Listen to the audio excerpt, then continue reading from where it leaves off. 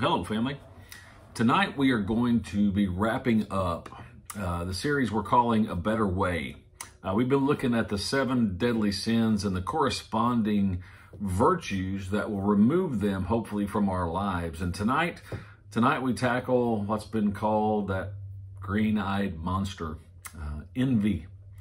Envy is a desire for something that we don't have. Something in life, something tangible, a better house, a better car. But it's usually, envy is usually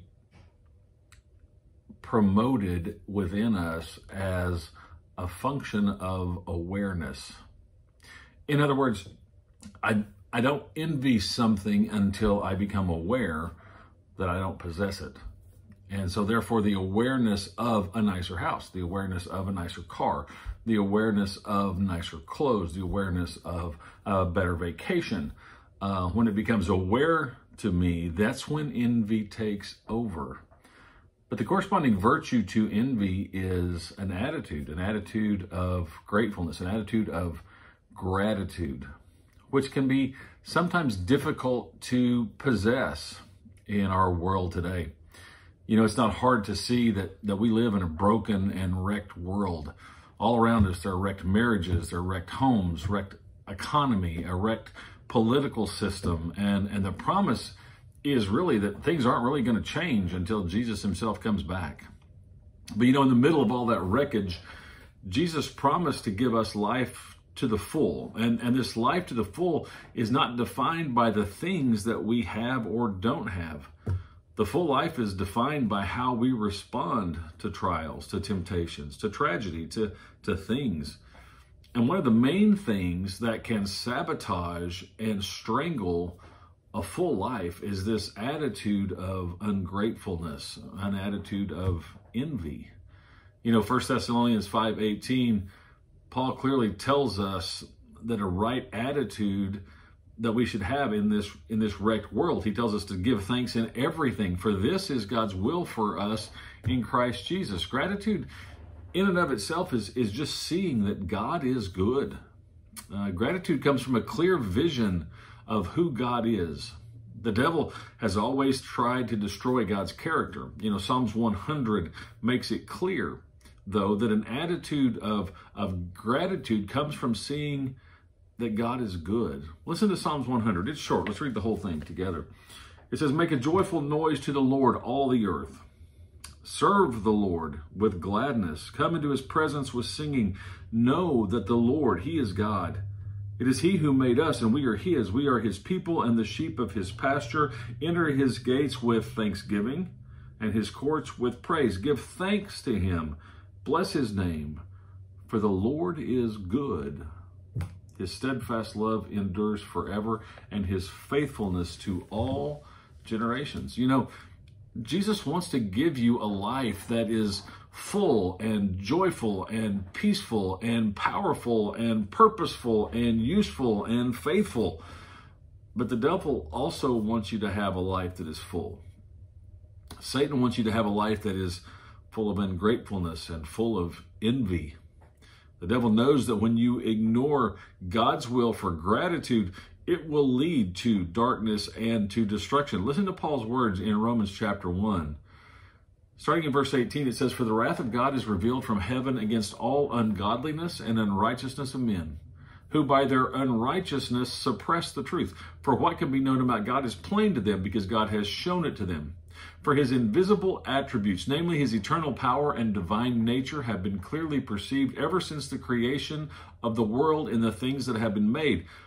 So they are without excuse." Listen to this. "For although they knew God, they did not honor him as God or give thanks to him, but they became futile in their thinking, and their foolish hearts were darkened. Claiming to be wise, they became fools. And they exchanged the glory of the immortal God for images resembling mortal man and birds and animals and creeping things." Listen, "Therefore God gave them up in the lust of their hearts to impurity, to dishonoring of their bodies among themselves." Over and over in this passage, a couple more times, we hear God, through Paul, say that God gave them up. He gave them up to their own ungrateful desires. Here's the thing. God is good enough and loves us enough to turn us over to what we worship. You know, in searching for this idea of gratitude and how it combats envy, I was amazed at how much non-Christian, secular stuff is out there available dealing with this idea of gratitude. There's a study on the internet called 31 Benefits of Gratitude. Two of the things that this person discovered was that gratitude actually makes you happier and healthier. Matter of fact, he says a 5-minute-a-day gratitude journal, writing down what you're grateful for, can increase your long-term well-being by more than 10%. You know, we see that, it must be right. Google said it. It was on the internet, right? But what we need to understand is it's been in the Bible for ages. Psalm 34:8 says, taste and see that the Lord is good. Psalm 86:5, for you, Lord, are kind, ready to forgive, rich in faithful love to all who call on you. Psalm 145:9, the Lord is good to everyone who wait for him, to the person who seeks him. Nahum chapter 1 verse 7, the Lord is good, a stronghold in the day of distress. He cares for those who take refuge in him. Lamentations 3:25, the Lord is good to those who wait for him, to the person who seeks him. There are many things designed by the devil to distract us from the graciousness of God and our resultant gratitude towards him. So we have to cultivate a mindset of looking for God's goodness in the mess of this world, in the mess of our own lives. Remember, not all things are good. However, God makes all things work to the good for those that love him and are called according to his purpose, Romans 8:28. So don't be distracted by the momentary. You know, we're preparing to spend forever with God. Set your eyes on the goodness of God in Jesus Christ. This will give you a reason to be grateful, a reason for gratitude. You see, when we see how gracious God is, gratitude is our natural response. In 1 Thessalonians 5:18, again, another passage in the New Testament, the Greek word used for giving thanks is eucharistio, and originally meant to do a good turn to. So gratefulness is a spirit-filled attitude that leads to an appropriate spirit-filled action. In other words, serving the Lord with gladness. Gladness here means delight, overflowing joy, festivity, mirth, laughter. Serving God isn't dull or dry or boring. When you get your sight right, there is joy and laughter and festivity at seeing God's goodness take root in your life and in others' lives. You see, our gratitude can't simply be tied to our good words. It's clear that God's will for us is for our gratitude to be tied to good works as well as good words. But here's the thing. You can't serve God with grumbling inactivity. You know, we've got the example of the Israelites in the Old Testament. Exodus 16:12. They complained about the food they were getting. Numbers chapter 11. They complained about the hardships, right? We've got the instruction from Paul. Philippians 2:14 and 15. Do all things without grumbling or disputing, that you may be blameless and innocent, children of God without blemish in the midst of a crooked and twisted, wrecked world, among whom you shine as lights in the world. 1 Peter 4:9, show hospitality to one another without grumbling or without complaining. 1 Corinthians chapter 10, talking about the Israelites, verse 9 says, we must not put Christ to the test, as some of them did and were destroyed by serpents, nor grumble or complain, as some of them did and were destroyed by the destroyer. You see, ungrateful complainers are lumped in with idolaters and the sexually immoral and all those desiring evil that were destroyed by God. Life is a gift from God to be lived for good and for God. When our mouths are full of gratitude, they can't be full of complaining. You know, we can serve God with all kinds of grateful activity. We need to learn to give thanks in all things.